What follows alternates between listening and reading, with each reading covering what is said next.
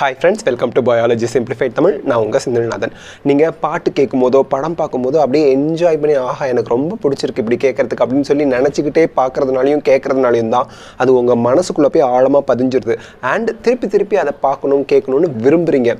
அதே என்ஜாய்மெண்ட்டை படிக்கிறதுலையும் கொண்டு வர ட்ரை பண்ணுங்க.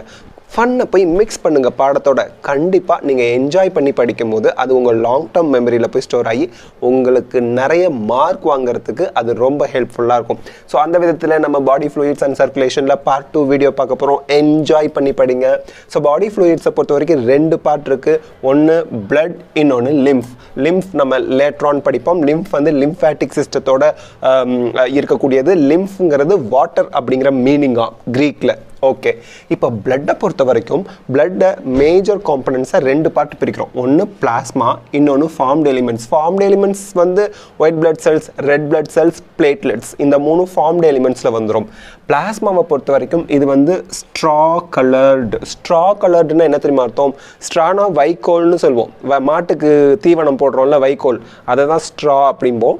ஸோ பேல் எல்லோ, லைட் எல்லோ கலர், அதுதான் straw coloured. And viscous fluid. விஸ்கஸ்னா வளவளப்பாக இருக்கிறது, பிசு பிசுன்னு வளவளன்னு இருந்தால் அதை விஸ்கஸ் ஃப்ளூயிட் அப்படிமோ. ஸோ ஸ்ட்ரா கலரில் இருக்குது, விஸ்கஸாக இருக்குது, விஸ்காசிட்டி வளவளப்பு தன்மையுடையதாக இருக்குது. நெக்ஸ்ட் பிளாஸ்மாவோட காம்பனன்ட்ஸ் அப்படின்னு பார்த்தா இது நீட்டில் கேட்கலாம். இதை நாம் ஞாபகம் வச்சுக்கணும். 90 to 92% வாட்டரும் 6 to 8% ப்ரோட்டீனும் இருக்குது. ஸோ இந்த ப்ரோட்டீனில் என்னென்னலாம் இருக்குது அப்படின்னு பார்த்தா fibrinogen and other clotting factors. ஃபேக்டர்ஸ்னு வந்துட்டாலே மோஸ்ட்லி அதை ப்ரோட்டீன் அப்படின்னு சொல்லுவோம். So fibrinogen and other clotting factors வந்து பிளட் கிளாட்டிங்க்கு இல்லை பிளட் கிளாட்டிங்கை தான் நம்ம கோகுலேஷன் அப்படின்னு சொல்லுவோம். பிளட் கிளாட்டிங் ஆர் கோகுலேஷன் அதுக்கு ஹெல்ப் பண்ணுறது தான் இந்த ஃபைப்ரினோஜன். ரெண்டாவது குளோபுலின்ஸ். குளோபுலின்ஸ்னா கட்டப்பா அப்படின்னு சொல்லுவாங்க இல்லையா? ஸோ சிவகாமி அம்மையார். ஸோ கட்டப்பாவை ஞாபகம் வச்சுங்க. கட்டப்பா என்ன பண்ணுவார்? அந்த பாகுபலி பரம்பரையவே காப்பாற்றுவார், முன்னே டிஃபென்ஸ் பண்ணுவார். ஸோ குளோபுலின்கிற ஒரு கட்டப்பா. ஸோ இங்கே வந்து பார்த்தீங்கன்னா டிஃபென்ஸ் மெக்கானிசம் ஆஃப் த பாடி அதை பண்ணுறது இந்த குளோபுலின் ப்ரோட்டீன்ஸ் தான். ஸோ குளோபுலின்ஸ் யார்? கட்டப்பா. ஓகே, அல்புமின்ஸ் அப்படிங்கிறவங்க it maintenance osmotic balance. So osmotic balance இருந்தால் தான் பிளட் சர்க்குலேஷன் ப்ராப்பராக இருக்கும். தென் மினரல்ஸ் வந்து பார்த்திங்கன்னா sodium, calcium, magnesium, bicarbonates, chlorine, இந்த மாதிரி மினரல்ஸ்லாம் இருக்குது. மினரல் சால்ட்ஸ் இதில் வந்து Na+, Ca++, Mg++, பைகார்பனேட் அப்படிங்கிறது மைனஸ், குளோரின் மைனஸ். ஸோ இந்த அயான்ஸ் நல்லா ஞாபகம் வச்சுக்கோங்க. And glucose, amino acid, lipids இதெல்லாம் இருக்குது. Glucose monomer of carbohydrates, amino acids monomer of proteins. And lipids, லிப்பிடோட molecular வெயிட்டே 800 Dalton தான், மைக்ரோ பயோ மாலிக்யூல் தான். ஸோ டைரெக்டாக அது பிளட்டில் பிளாஸ்மா பார்ட்டில் அது ஒரு பார்ட்டாக இருக்குது. Then this is very important, கொஷினில் கேட்கலாம். சீரம் அப்படின்னா என்ன? சீரம் அப்படிங்கிறது பிளாஸ்மாவில் கிளாட்டிங் ஃபேக்டர்ஸை இல்லாமல் சொன்னீங்கன்னா அதுக்கு பேர் சீரம். ஒன்றும் இல்லை, plasma without fibrinogen and other clotting factors. இந்த ஏ சொல்லியிருக்கோம் இல்லையா? Plasma minus fibrinogen and other clotting factors. So clotting ஃபேக்டர்ஸும் ஃபைப்ரினோஜனையும் எடுத்துட்டு மிச்ச பாட்டெல்லாம் சொன்னீங்கன்னா அது serum. Serum is a part of plasma without clotting factors such as fibrinogen and other clotting factors. ஓகேங்களா? So these are the things we should know about plasma. Formed எலிமெண்ட்ஸில் first நம்ம பார்க்குறது erythrocytes. Erythro அப்படிங்கிற creek டேர்முக்கு meaning சிகப்பு, ரெட்னு அர்த்தம். சைட்ஸ்னா cells. So red blood cells, இந்த cells பிளட்டில் இருக்கிறதுனால red blood cells. Okay, it is most abundant cells in the blood. இதுதான் ரொம்ப ஜாஸ்தி, நம்ம பிளட்ல இருக்கக்கூடிய செல்ஸில் ரொம்ப ஜாஸ்தியாக இருக்கிறது ரெட் பிளட் செல்ஸ் தான். ஸோ ஆவரேஜ் கவுண்ட் வந்து பார்த்தீங்கன்னா ஏதோ யூடியூப் சப்ஸ்கிரைபர் நம்பர் சொல்கிற மாதிரி 5.5 million, maximum 5 to 5.5 million RBCs per millimetre cube of blood நமக்கு இருக்கு.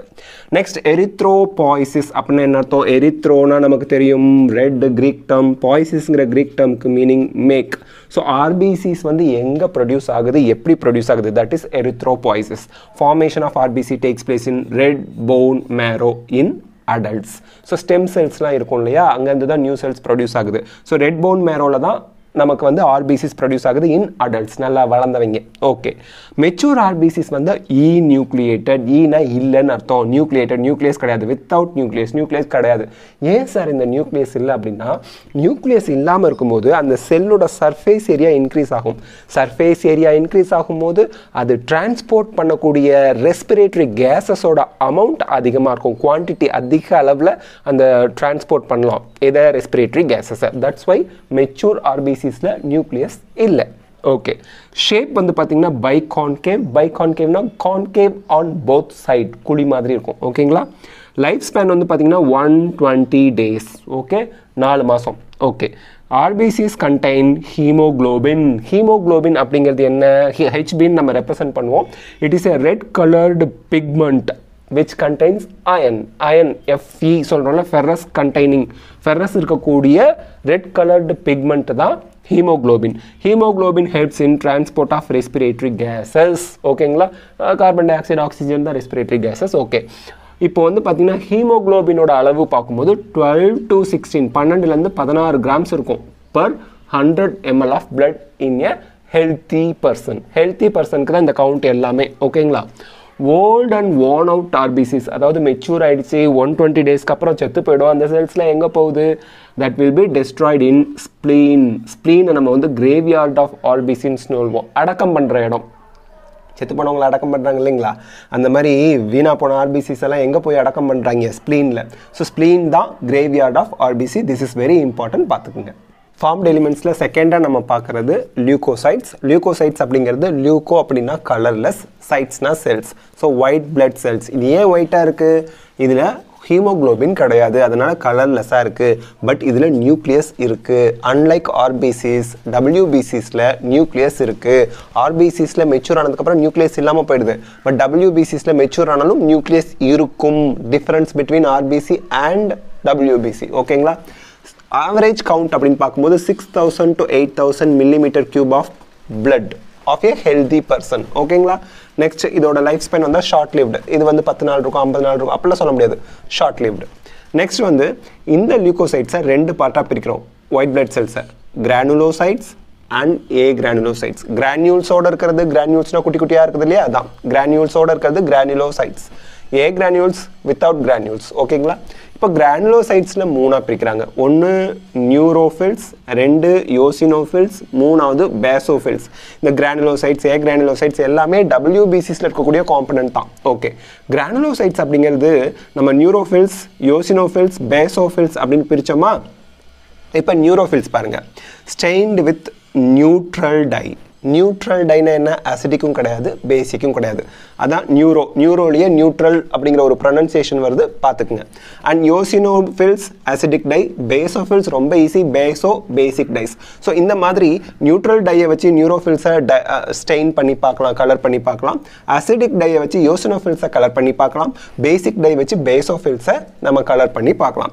60 to 65% ஆஃப் டோட்டல் WBC, மொத்தமாக நம்ம பாடியில் இருக்க WBCஸில் 60 to 65% நியூரோஃபில்ஸ் தான் இருக்கும். கிரானுலோசைட்ஸோட பர்சன்டேஜ் இவங்க சொல்லுங்க. WBCயில் கிரானுலோசைட்ஸ், ஏ கிரானுலோசைட்ஸ்னு 2 டைப் இருக்குது. அதில் மொத்த WBCயில் நியூரோஃபில்ஸ் 60 to 65% இருக்கும். அதேமாதிரி யூசினோஃபில்ஸ் வந்து பார்த்தீங்கன்னா 2 to 3% ஆஃப் டோட்டல் WBCஸில் இருக்குது.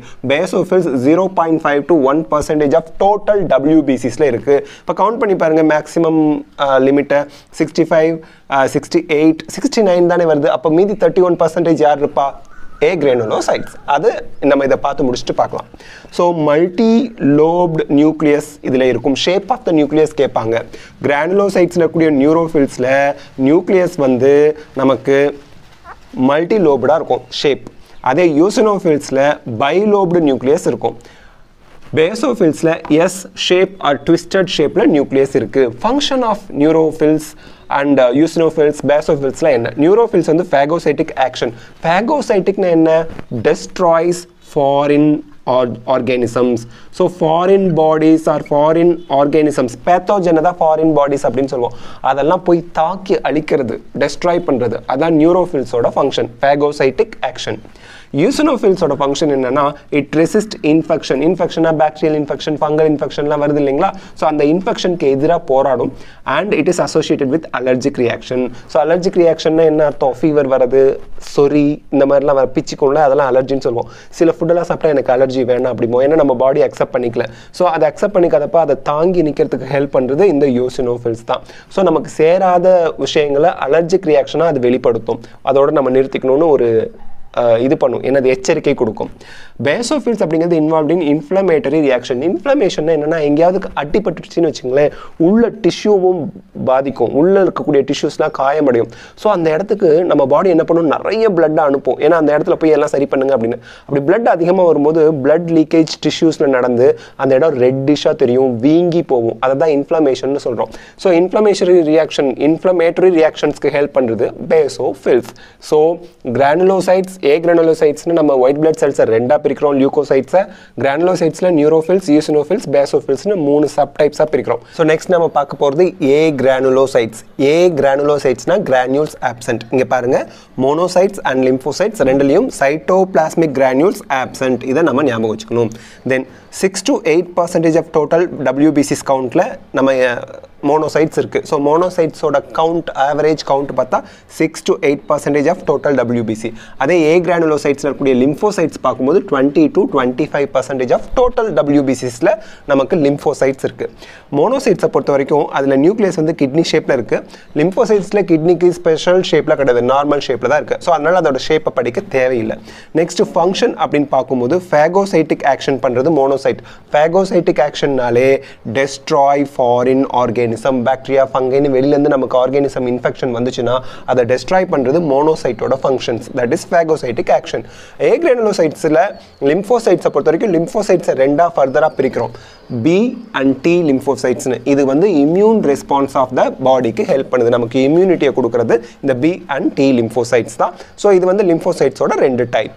பிளட்டில் ஃபார்ம்டு எலிமெண்ட்ஸில் 3ஆவதாக நம்ம பார்க்க போகிறது பிளேட்லெட்ஸ், த்ரோம்போசைட்ஸ் அப்படின்னு சொல்லுவோம்.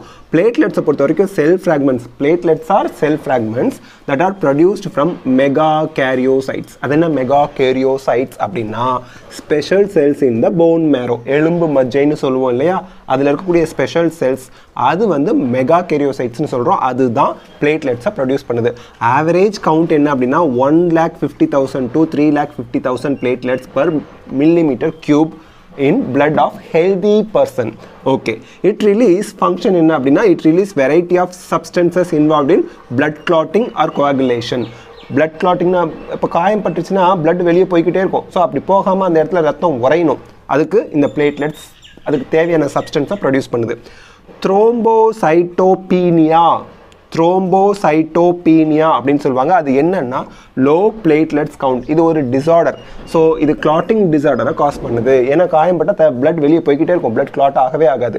ஸோ இதை நம்ம த்ரோம்போசைட்டோபீனியான்னு சொல்லுவோம். இது ஒரு clotting disorder. So these are the things. Part 2 வீடியோவில் காம்பனன்ட்ஸ் ஆஃப் பிளட் டீட்டெயிலாக பார்த்தாச்சு. நெக்ஸ்ட் வந்து ABO blood grouping, RH blood grouping, அதெல்லாம் டீட்டெயிலாக பார்க்கலாம். ஸோ இந்த வீடியோ உங்களுக்கு ஹெல்ப்ஃபுல்லாக இருந்தால் லைக், ஷேர், கமெண்ட் பண்ணுங்கள். பயாலஜி சிம்பிளிஃபைட் தமிழுக்கு சப்ஸ்கிரைப் பண்ணுங்கள். தேங்க்யூ.